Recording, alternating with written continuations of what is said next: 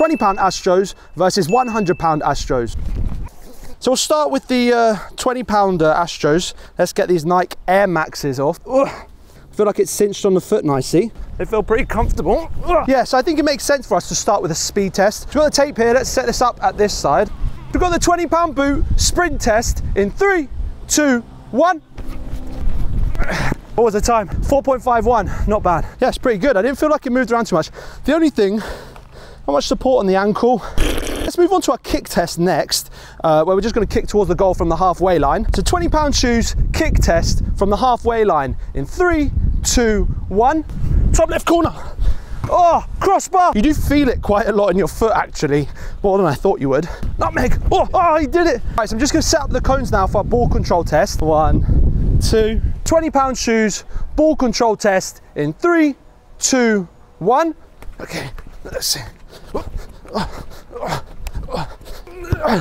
That didn't feel too bad. I did feel it's a bit rough on the outside. You can see the sort of sole comes out a little bit. So that sort of kept tapping the ball. Not a bad result from my £20 shoes, to be honest. Oh, let's give it a little taste test. Refreshing. Let's start off to see how easy they are to get on.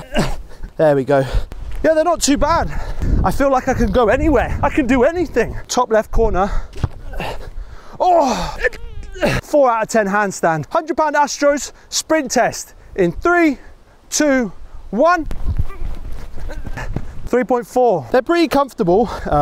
Yeah, that was pretty decent. So just set up for the kick test. Obviously, we're going to kick towards the goal from the halfway line in 3, 2, 1. Top right.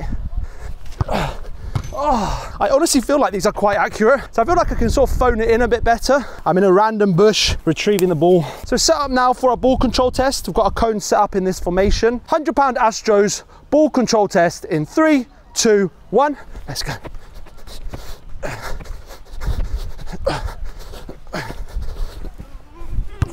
Oh, that wasn't too bad. I felt like overall I had the similar control on the inside and the outside of the shoe. You know, I was pretty light. So yeah, I was quite happy with that. I feel like what's quite interesting is they're both priced in actually pretty fairly well. On the 20 quid boots, they will do the job. But that being said, I do just feel like I get a little bit more precision out of the £100 boots. Let me know which ones you would try and which ones you would have or even have now. I'd be more interested to see what you guys think. Very cool.